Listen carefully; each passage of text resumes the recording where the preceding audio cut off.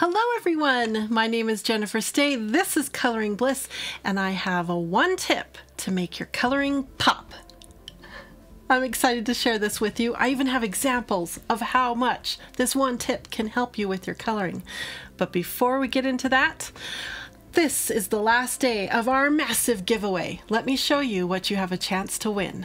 I invited Steve, hello everyone, my business partner and husband, to come help with the reveal of everything you can win if you win this giveaway. So first off, we have the Castle Arts Gold set, the whole set, and included with this were some bonus items, a whole bunch of cool papers to try, the metallic pencils, the Pasteltint Pencils, all right, and the massive set of Soft Touch Castle Art Pencils. And on top of all of that, we're going to help you get organized and get the best out of these pencils.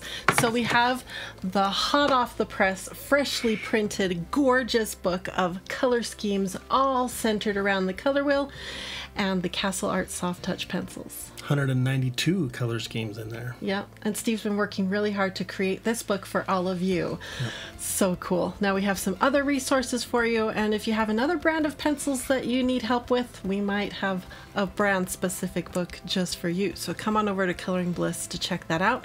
Visit the link on the video description to take you to the giveaway because it ends today and you need to get your entries in. Today is January 26, 2022. The winner will be announced tomorrow via email. That's January 27th. And if you missed out on this giveaway, don't fret because we have other giveaways planned very soon. So just make sure you've subscribed, you hit the bell notification, and if you really want to be sure you don't miss it, come on over to Coloring Bliss and at least become a free member so you can get Steve's emails.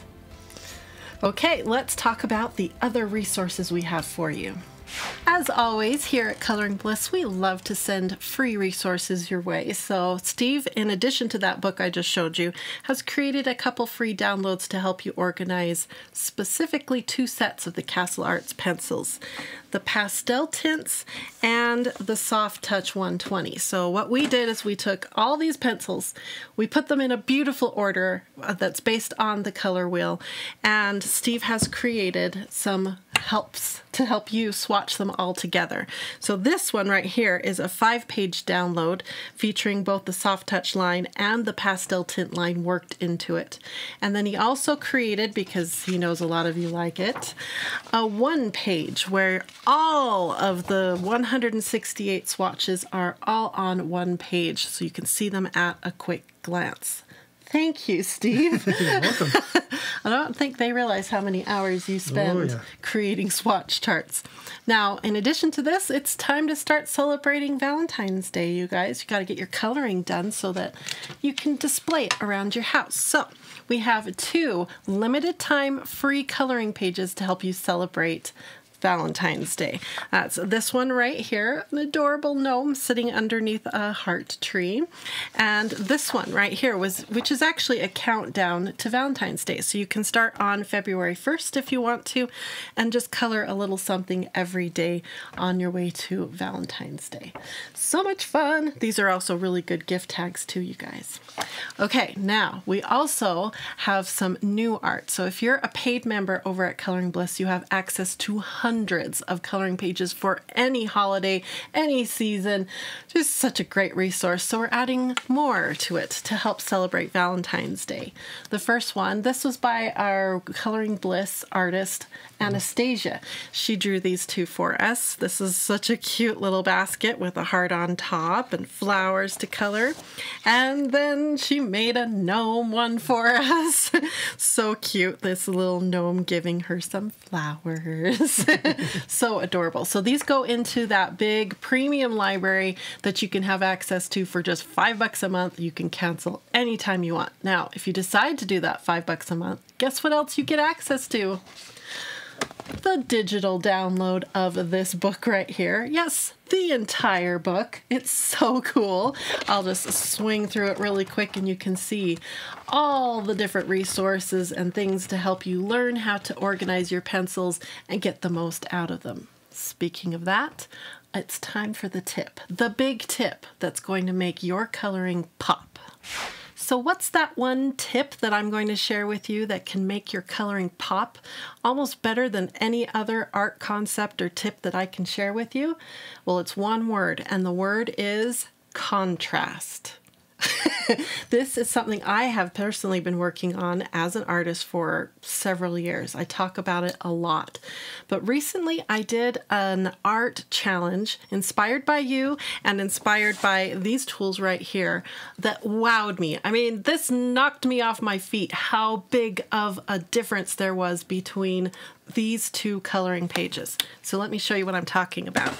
So a few weeks ago, I colored this coloring page right here, and I challenged myself to do no tools except for what I could find in this pastel tint box. And it was really fun. It was really hard because I was worried it wouldn't have a lot of contrast. Contrast means a distinct visual difference between two things. And there's lots of ways to create contrast.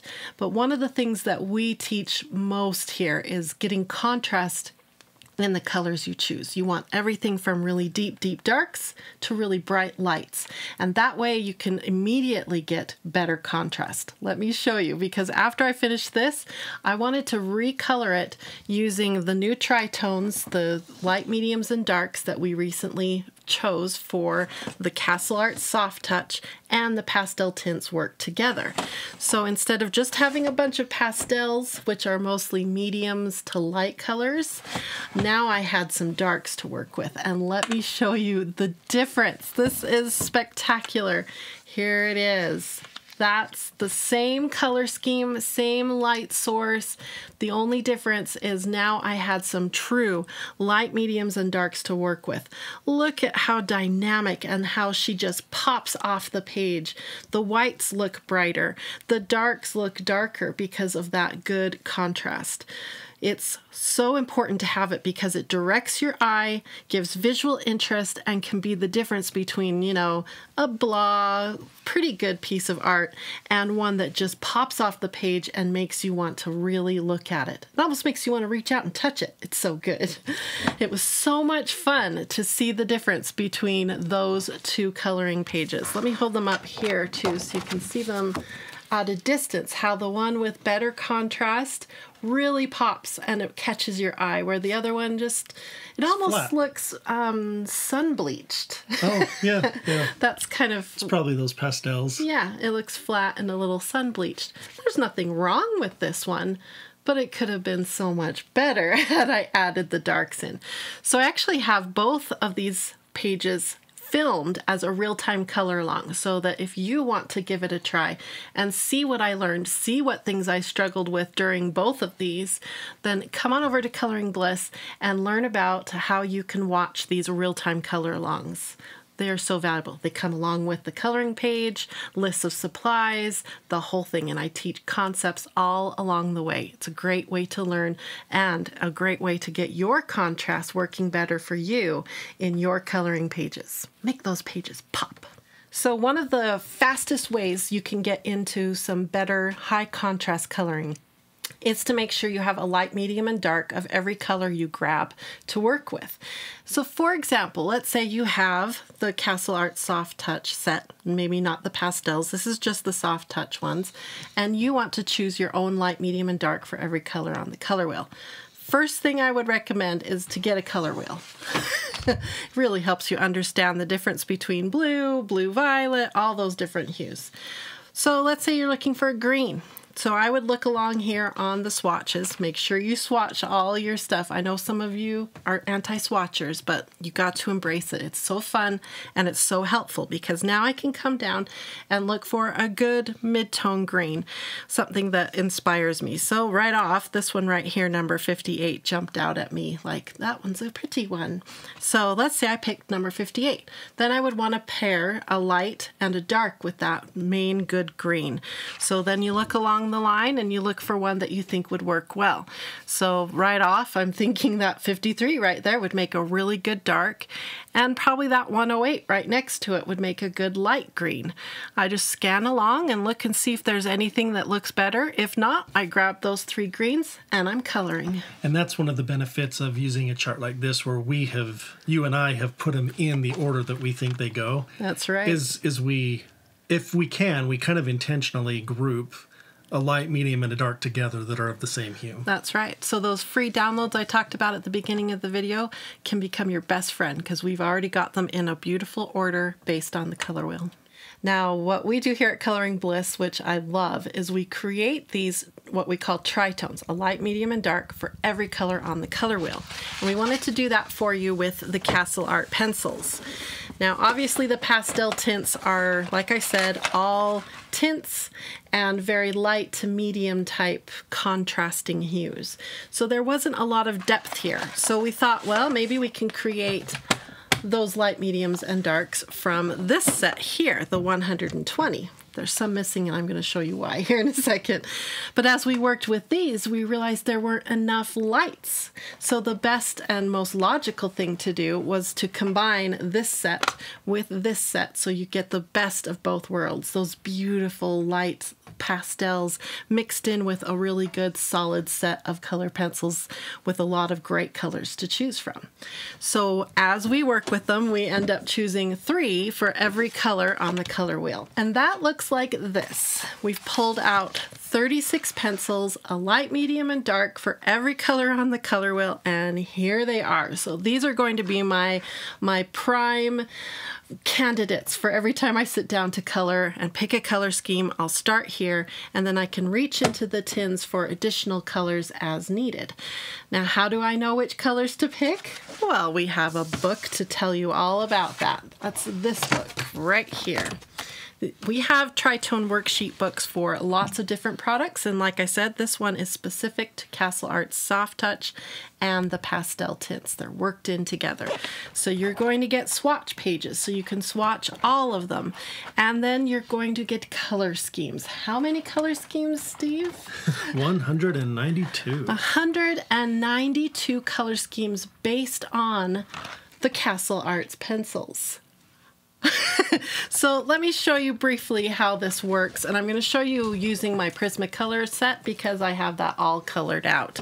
It's in this book here. So what you're going to do is you're going to get this book from us, and you're going to fill it out with all the colors, light, medium, and dark for every color on the color wheel, only it'll be Castle Arts, not Prismacolor.